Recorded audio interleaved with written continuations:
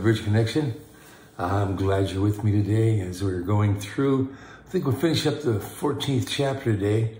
As we've been going through the Gospel of Mark from verse 1, been doing this for a while now, and we're in this chapter. We've gone very slowly through because we're walking on holy ground. We're watching Jesus and listening to his statements in just the last few hours of his life. What he's thinking about, we know what he's going towards, and we see the hurts. We've talked about the betrayal of Judas and all of the disciples running away and how the people were treating Jesus, the religious leaders, and just terrible things. And it's been very tough, to go through this section and talk about it. Today, we're going to pick it up verse 46, and we're going to look at the denial of Peter, how he denied the Lord and what he did each time. It was 3 times he denied the Lord. And I just want to go from the aspect of failing God is very, very serious. Peter failed Jesus in several areas, and his failure reached its climax in an actual total denial of the Lord. But we're going to see eventually he was forgiven. And there is forgiveness for any one of us who fail, any one of us who falls, any one of us who messes up. He's forgiving us over and over and over again. Grab onto that, man. That thing that you've asked forgiveness for so many times, and then you fall again and you don't mean to, and you wonder how God feels. He's sorry that you've done that. He hurts for you, but he'll give you the strength by his Holy Spirit to do it, try it again. And with his strength and your determination and your desire and your fortitude and God's strength, we can overcome anything, guys. We're in verse 46, chapter 14, Gospel of Mark. Now, as Peter was below in the courtyard, one of the servant girls of the high priest came. Now like I said, we're going to talk about his failures. He was there where he should not have been. He was with the crowd of rejectors. He was sitting with them and warming himself by their fire. We talked about that as the case would be in any similar situation. The crowd was discussing the trial. They were mocking, they were joking, they were saying some very incredible, nasty things about Jesus and because of his claims. Peter should have been off alone or else with the other disciples in prayer, maybe seeking an answer to the confusion. That's what we should do when we're confused. We should seek an answer. God, what's the answer? What direction do I go here? Peter's failure seems to have been due to at least 4 things. I've kind of run this around several ways. We'll look at these 4 things, and then we'll talk some things after that are important to add to it. He had a misunderstanding of God's word. In particular, he misunderstood the teaching concerning the kingdom of God. Now, Peter thought, as the other disciples did, that the kingdom of God is physical and material, and that's all they thought. He failed to see the spiritual kingdom of God.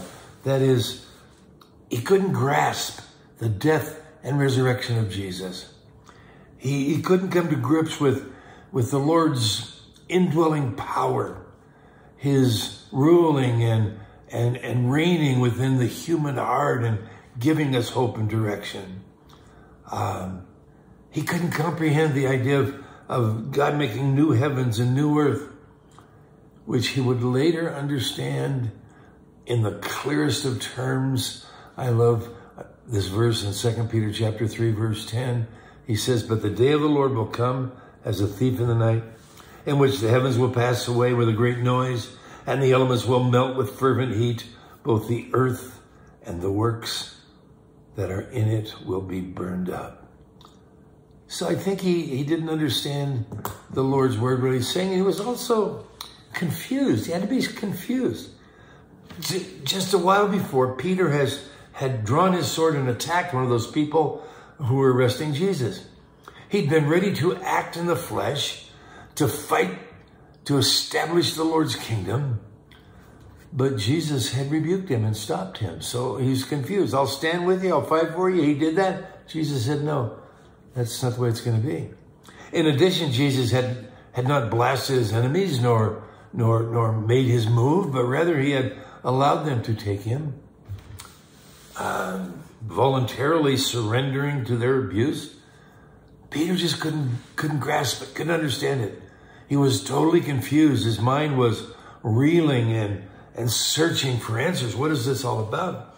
And at the same time, there had to be some fear. Think about this.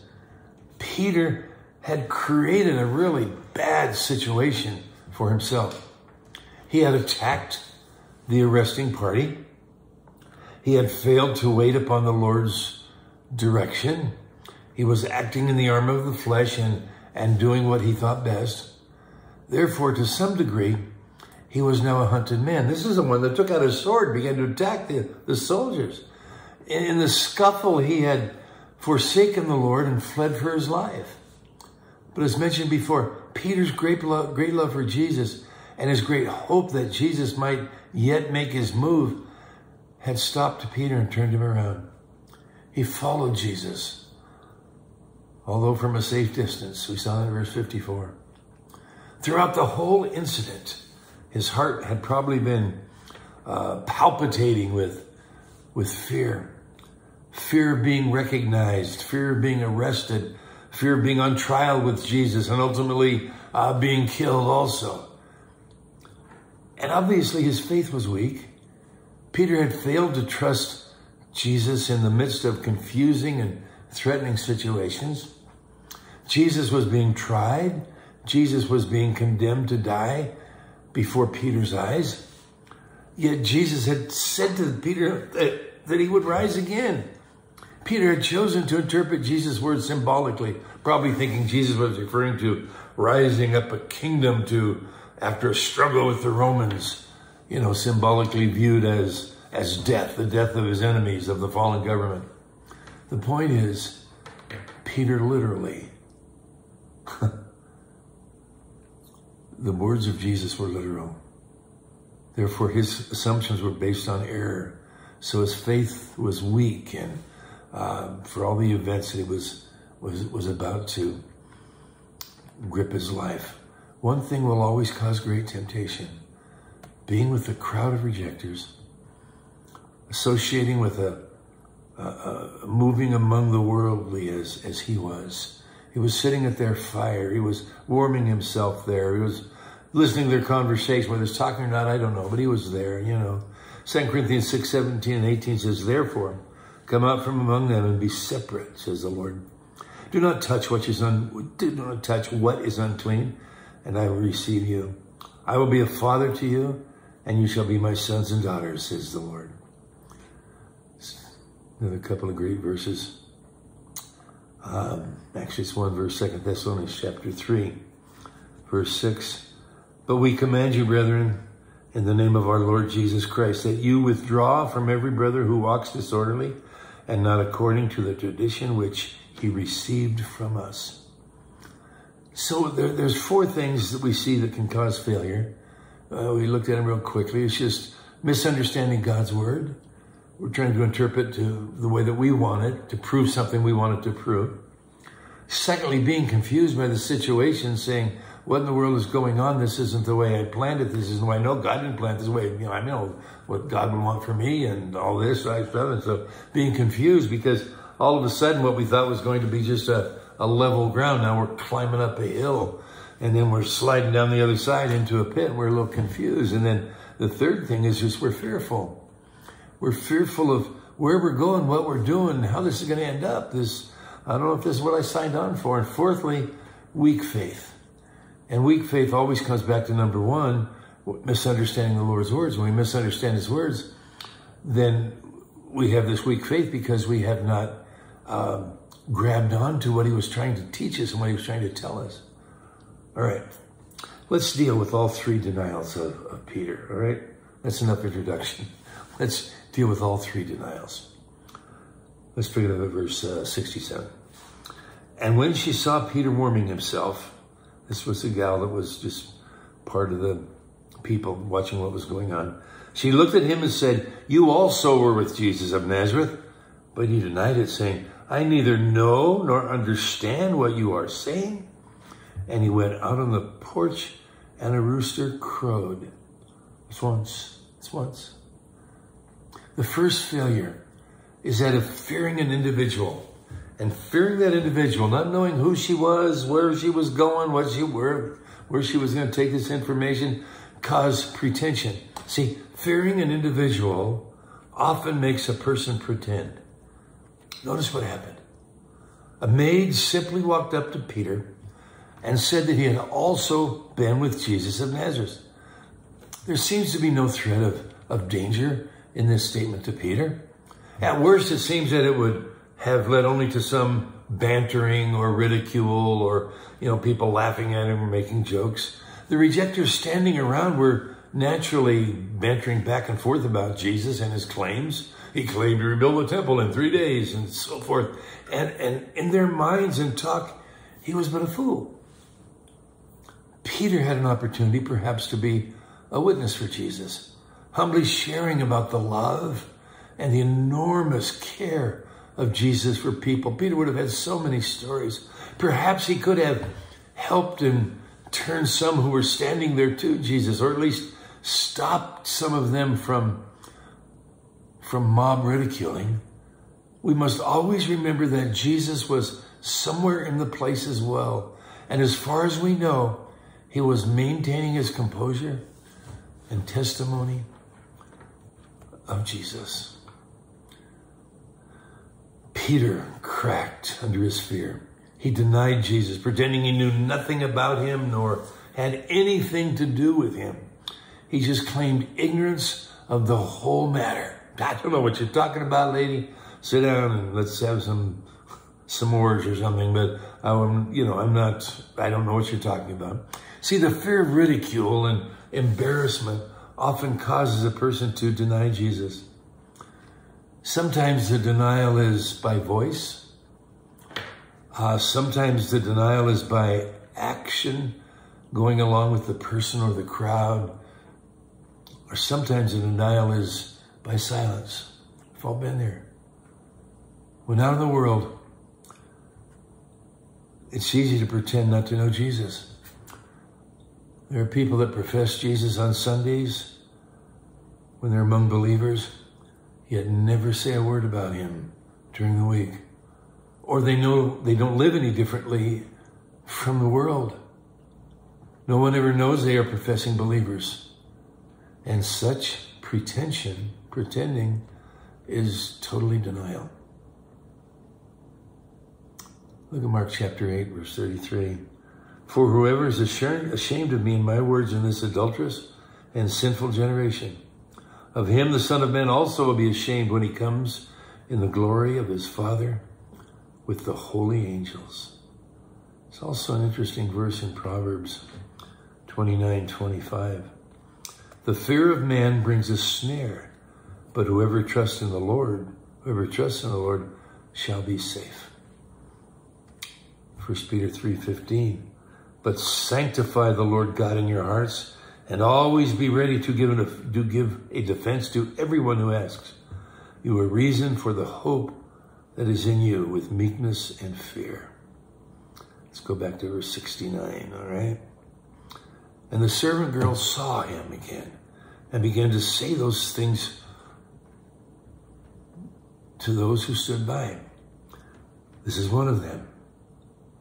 She said this is one of them.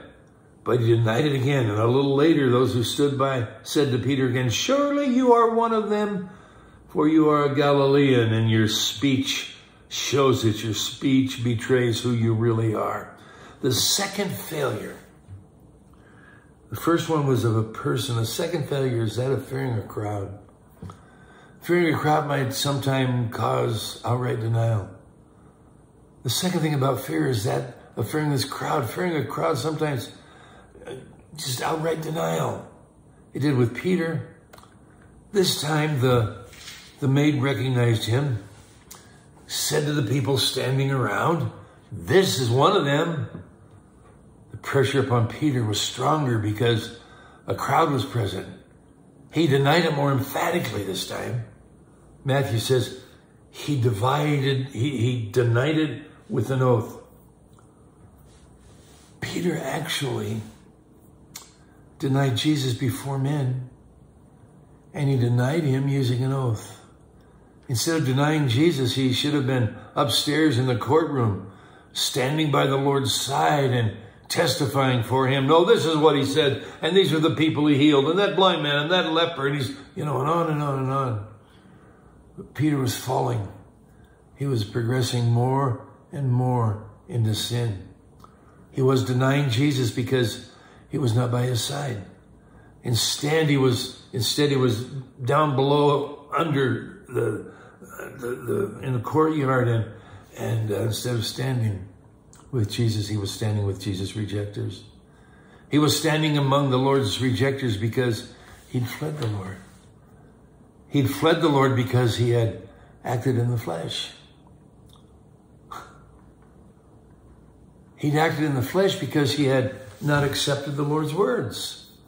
The Lord had told Peter and had told the others exactly what was to happen. Yet Peter had refused to open his mind to the truth. Therefore, he was utterly confused and caught off guard. We do the same thing. The Lord gives us direction, shows in the Word, that can't be true. And sometimes this is what I want to do, contrary to what God says in His Word. Peter was fearing persecution. This was the first time he was standing face to face with life-threatening persecution. And he was failing to stand. He was failing despite the fact that Jesus had told him time and again that he must suffer for God. That was part of what was going to happen. Peter followed Jesus ever so readily when Jesus was popular and he had a large following and people were always there. But he could not stand the heat when Jesus was being opposed and rejected by most people. 2 Timothy chapter 1 verse 8 says this, "Therefore do not be ashamed of the testimony of our Lord, nor of me as prisoner, but share with me in the sufferings for the gospel according to the power of God." Deuteronomy 31:6, "Be strong and of good courage. Do not fear nor be afraid of them, for the Lord your God, He is the one who goes with you. He will not leave you nor forsake you." Back to Mark 14, we'll pick it up at verse 70. But he denied it again. And a little later, those who stood by said to Peter again, "Surely you are one of them, for you are a Galilean and your speech shows it." Then he began to curse and to swear, "I do not know this man of whom you speak." The second time the rooster crowed. Then Peter called to mind the word that Jesus had said to him, "Before the rooster crows twice, you will deny me 3 times. And when he thought about it, he wept. The third denial was the strongest and worst denial of all. The denial by cursing and swearing. The charge was made by a crowd this time. A crowd who actually all came up to Peter to charge him. Luke says it happened about an hour after the second charge. That tells us that over in Luke chapter 22. And John says that one of the persons in the crowd was a kinsman of Malchus. Now, Malchus was the one who Peter had cut his ear off in the Garden of Gethsemane. We're told that over in John 18. So notice that the time charge differed from the other two. Peter was no longer charged with having been with Jesus. He was now charged, one of them. You were one of them. One of the disciples, not just in the crowds. You were a disciple. Notice also that it was his speech, his accent, that gave him away.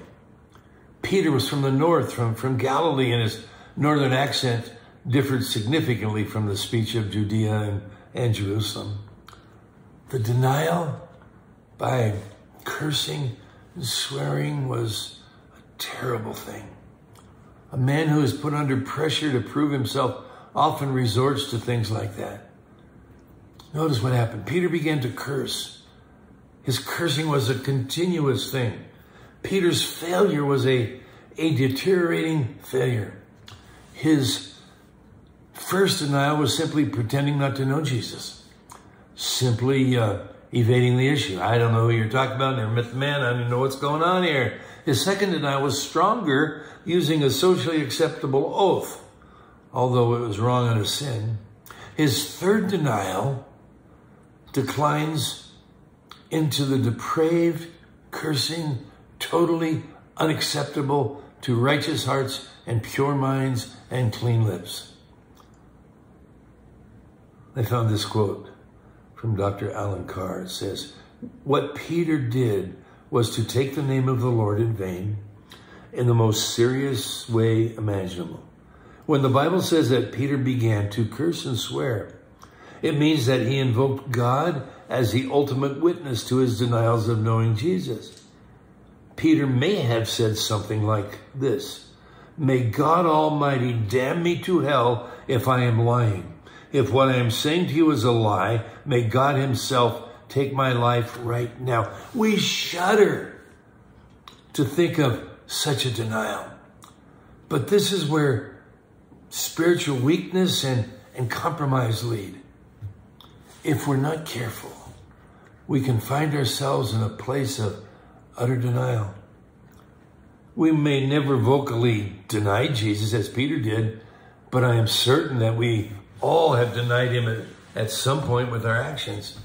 Keeping our mouths shut, listening to that story, not saying anything about that incident.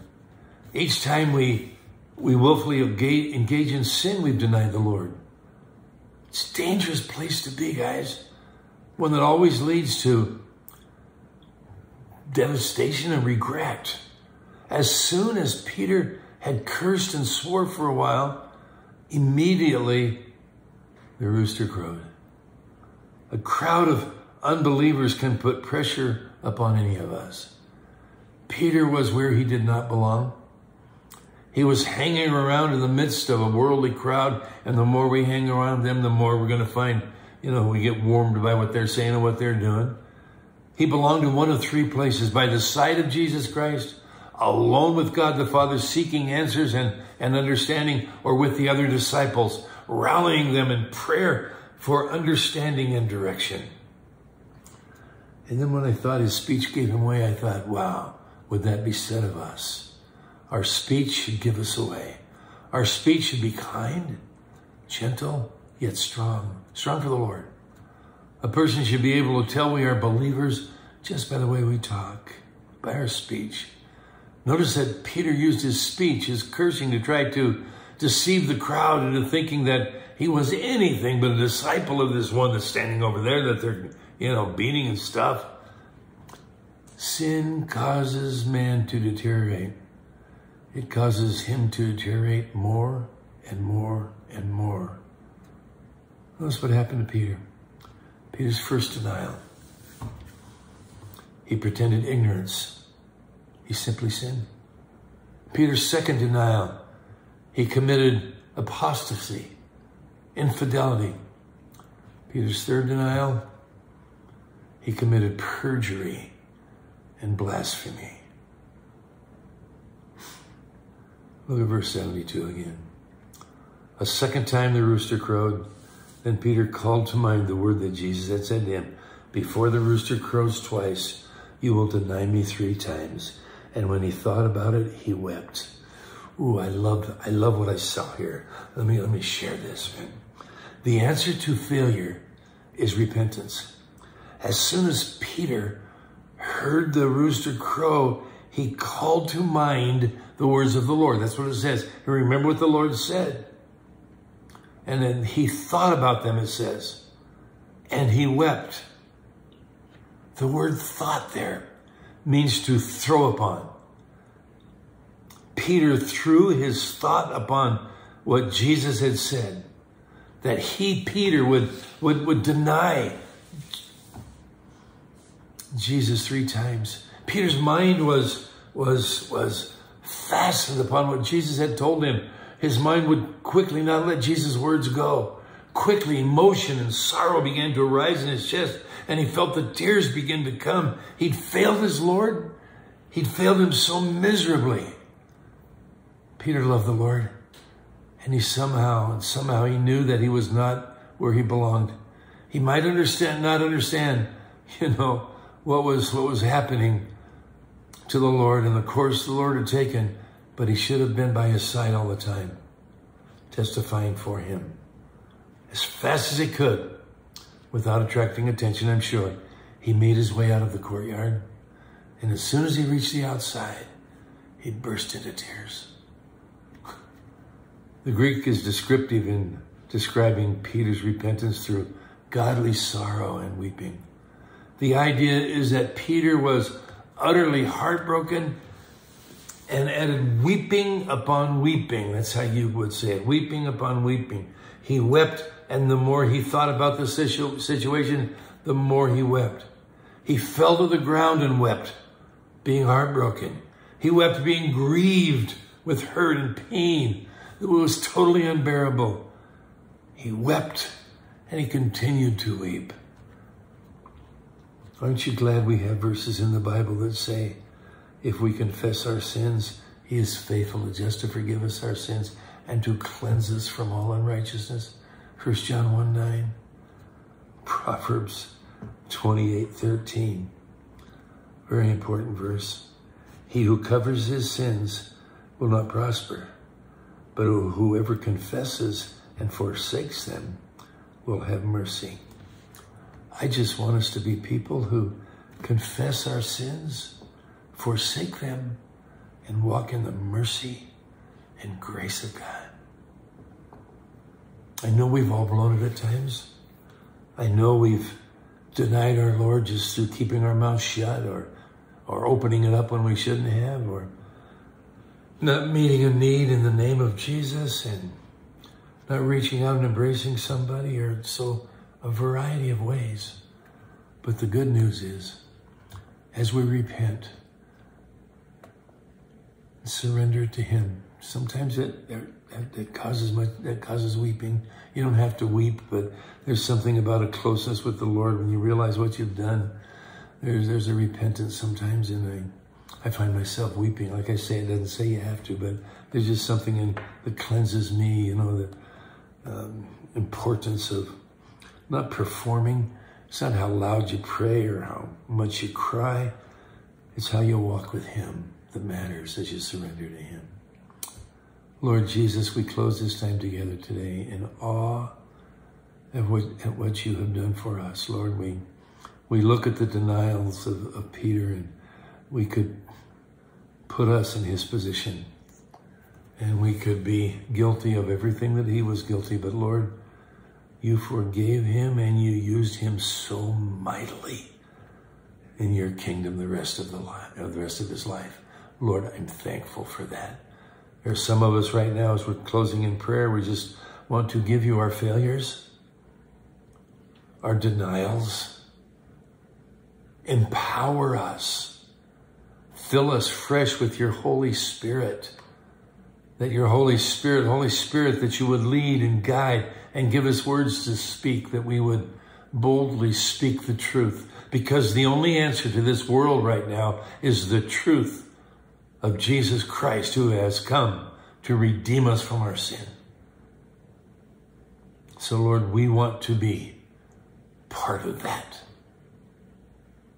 We love you, Jesus, and we thank you. It's in your name we pray, Lord. Amen. See you next time. We'll start in chapter 15. Okay, God bless you.